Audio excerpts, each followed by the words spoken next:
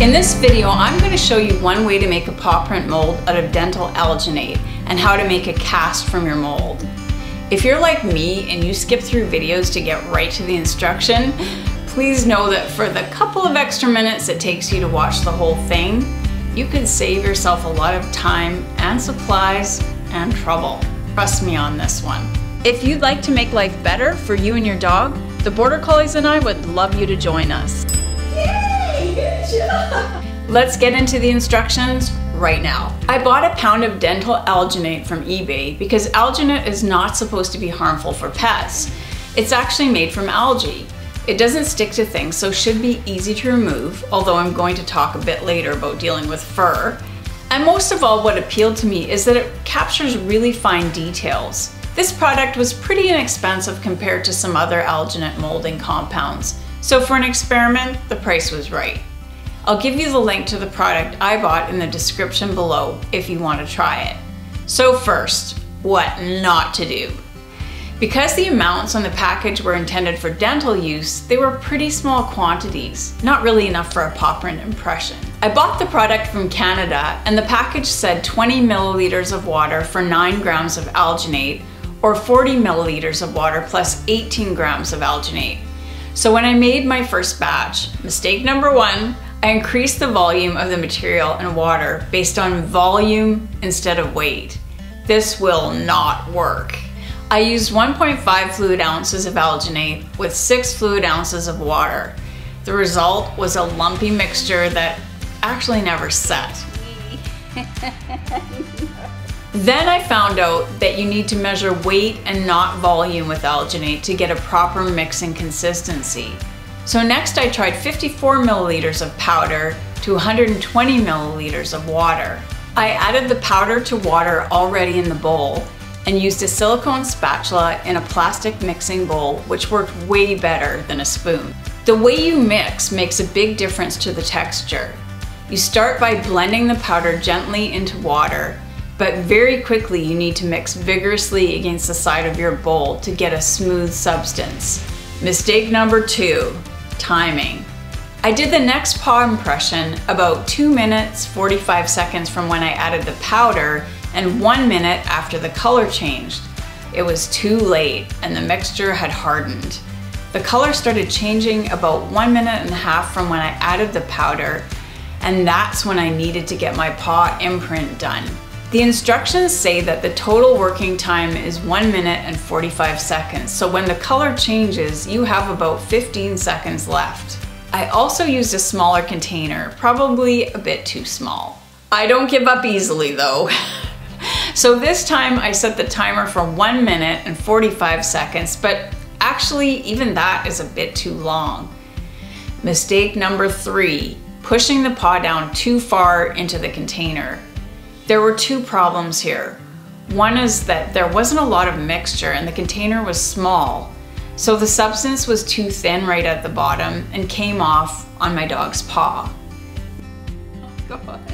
The other thing is that though alginate is known for not sticking to things, removal from hair or fur can be tricky because the alginate will trickle down between each hair, so pulling fine hair from a mold can be a bit difficult. I've read though that using a water-based hair cream can work to fill the tiny gaps between the fur. One brand that was recommended is called Cholesterol, which I have not tried, but I might be tempted just to test whatever conditioner you have on hand. After, I set the timer for 1 minute and 30 seconds, but 1 minute 20 seconds would probably be better. You need to set the timer right when you add the mixture. Attempt number 4 was actually successful, except that I didn't properly clean the tiny lump of alginate in Ash's paw, and the lump became part of the impression. Oh well, a little happy memory of our paw molding time together. Attempt number 5.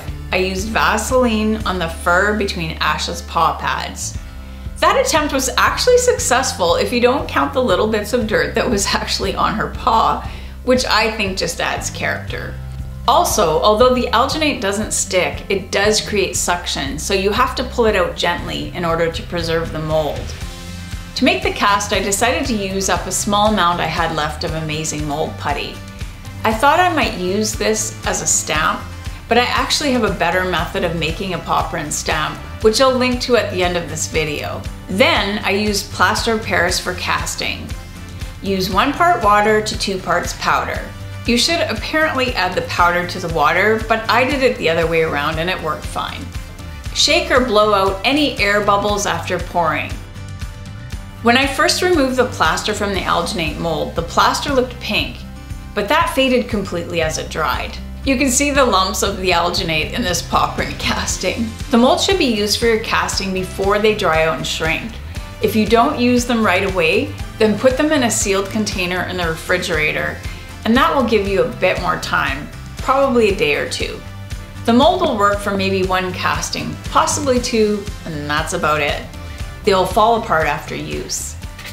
I tried making another mold using a longer container. The only problem with using the longer container was that Asha had to stand. She has a weakness in her back and she couldn't stay in the stand position. Having an assistant would have helped for this. So this didn't work because her paw moved while the mold was setting.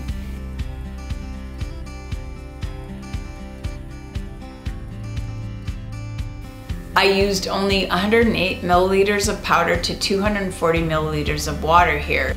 If I tried this again, I would probably want to use about double that amount. Also, it's really important to mention that I did a lot of training with containers before we did the actual molds. I practiced holding Asha's foot in the container in a number of ways before actually doing the molds. Asha's pretty relaxed about it, and I definitely wouldn't do this with a dog that was going to be highly stressed by this. For the last of the mixture, I used a mid-sized container. So Asha could stay on the ground, but her foot wouldn't touch the bottom. This worked pretty well. The biggest challenge with this particular mixture is that it is very thick, so you really can't pour it. So for example, at the top of Asha's paw, I didn't completely cover it. If you want detail of the top of your dog's paw, make sure you cover the paw as soon as you put your dog's paw in the mixture. But I still really like the detail of the final casting. You can sand the plaster of Paris once it's dry. You can also glue your piece to some special wood or stone for a special memory of your pet. You can also paint it. I haven't used other brands of alginate, so I don't know if some could be thinner in substance or easier to pour. If you've tried other types, I'd love to hear your experience about it in the comments below. I would definitely choose this specific alginate for a small size project where I really wanted fine detail. I'd love to try making a mold of my hand with one of my dog's paws, but to do this I would probably need a helper. This bag is 1 pound of alginate, so depending on your container size, you could probably use the whole bag for something like that. A plastic container is ideal, and you could probably find something at a dollar store, maybe a food storage container. If I find something suitable, I'll link it below. It would be nice to be able to stir the alginate in the container you're using for the mold, but I found it a bit difficult to get a smooth blend without using a bowl. If you do stir the alginate in the container you're using, definitely use a soft spatula. The silicone spatula worked really well for this. I did try thinning the mixture a bit, and it does end up a little bit lumpy. So I would probably stick to the weight proportions recommended. If you've had experience using alginate for this type of mold making, I'd love to hear how it worked for you. There is also a really easy, no fuss way to make a paw print mold, and you can see that method in this video right here. See you next time.